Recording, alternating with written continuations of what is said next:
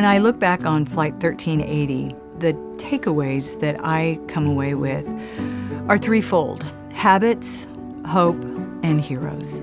Habits, I realize at the end of that day, they're a gift, a generous gift. And that gift turns into our instincts. So whatever you choose to make a habit in your day-to-day, that becomes your instinct.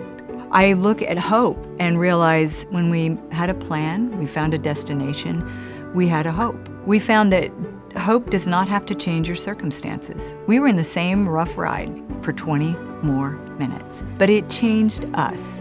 The definition of a hero to me may be quite different. I think it's someone who just takes the time to see and the effort to act on behalf of someone else. No title, no equipment, just being attentive and willing to give of yourself.